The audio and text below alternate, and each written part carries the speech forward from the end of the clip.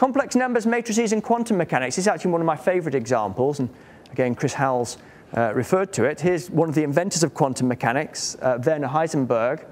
He invented quantum mechanics when he was a very young man, and he could sort of write some complicated equations, and he didn't really understand these equations, so he went to his teacher, Max Born, who realized straight away that the equations Heisenberg had written down were simply the rules for manipulating matrices. Heisenberg was unaware of that, but once it was understood, it became absolutely obvious that matrices are absolutely quintessentially essential to description of the real world if you want to describe quantum mechanics. If you want to know what goes on inside atoms, how the electrons move inside atoms, or what goes on inside the nuclei of atoms, you absolutely need matrices. And you also need complex numbers. And this was realized by Erwin Schrödinger, one of the other great inventors of quantum mechanics. And here are their equations. This is the Schrödinger equation, which Chris Howells referred to.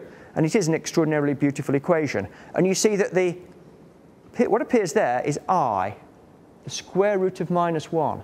And you can't get rid of it. You can't avoid the square root of -1 in quantum mechanics. You can avoid it anywhere else. But in quantum mechanics, it's absolutely essential. So I is part of the real world when you get down inside atoms or inside nuclei. The equations that Heisenberg wrote down were in this form. And you see he represented position, x, that's the position of a particle that's moving, an electron. And p, that's its momentum. Think of it as its velocity. And Heisenberg realized that a fundamental equation of quantum mechanics came from saying that position times momentum is not the same as momentum times position. That would be true if these were regular numbers. 3 times 5 is 5 times 3.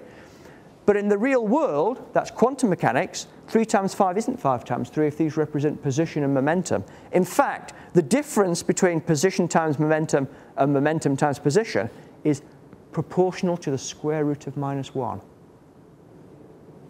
And I think that's exceptionally beautiful, that the square root of -1 appears in this essential way in the description of position and momentum of electrons. Okay, well, these are some of my heroes, but one of my great heroes, and Steve Coombs mentioned this earlier on, is Paul Dirac. And here's Paul Dirac. He was a British physicist, and there he is in the middle with Werner Heisenberg. And Dirac's one of the other great creators of quantum mechanics.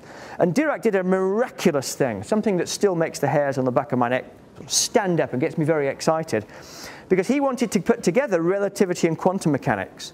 And many people were trying to do this in the world, and they all had a tough time of it.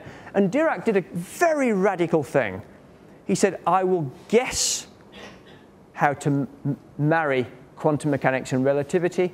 And the way I'll guess is I'll simply write down the most beautiful equation that works. And this is his equation. And I'm not going to tell you what the symbols are, but believe me, it's very beautiful. And Steve Coombs agrees with me. He thinks it's the most beautiful equation there is. This is the Dirac equation. So Dirac guessed this equation purely based on the concept of mathematical beauty, not based on any experiments. Nobody came to him with new experiments and said, aha, this term has to be like this. He just guessed it because it was beautiful. And based on that guess, he was able to predict something, and that was the existence of antimatter. Now, the crucial things that appear in here, again, there's the square root of -1, and these things, these coefficients, alpha k, they're matrices. So you go straight from the beauty of matrices and complex numbers to be able to predict the existence of antimatter. And I think that's kind of remarkable. Okay, another example. This is symmetry in the discovery of new laws.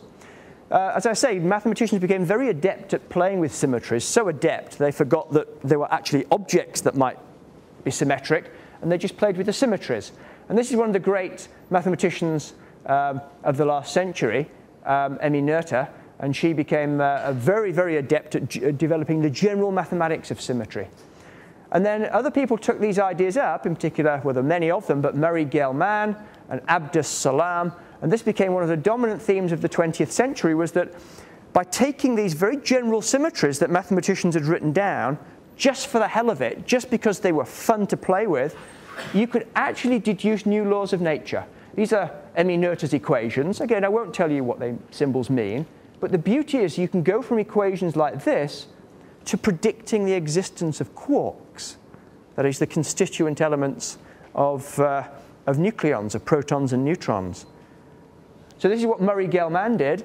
He realized that there was some very abstract pure mathematics of symmetries, and he realized what the right abstract mathematics was, and from that he predicted the existence of quarks. No experiment was done to tell people what went on inside protons and neutrons. It was pure mathematics and guesswork that did it. Abdus Salam, very great hero of mine, he took some other generalized symmetries that Emmy Noether had discovered, and he applied them to physics, and he predicted how electromagnetism and the forces that exist inside individual nuclei behave. And both these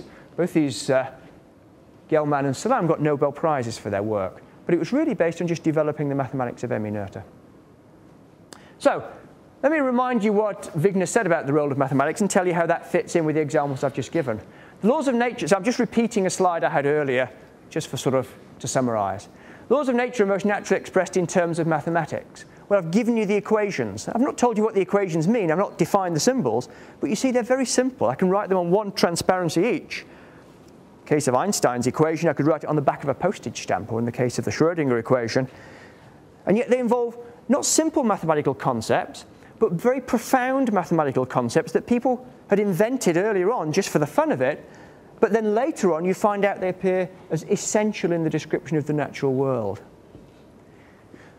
So we need mathematics to work out the consequences of these laws. If you want to solve these equations, you've got to use very fancy mathematics, but the crucial thing is that to actually discover many of the laws of nature, one needed pure mathematical concepts. And it's uncanny how often this happens. This is the remarkable thing.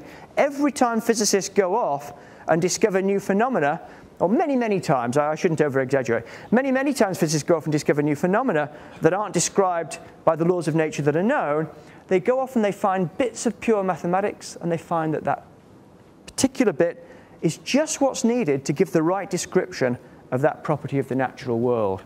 So this interplay between pure mathematics created by people for the fun of it, and natural science, the description of the real world, this is what's uncanny. And this is what Wigner really wanted to point out to people. And I repeat his quotation, it's difficult to avoid the impression that a miracle confronts us here.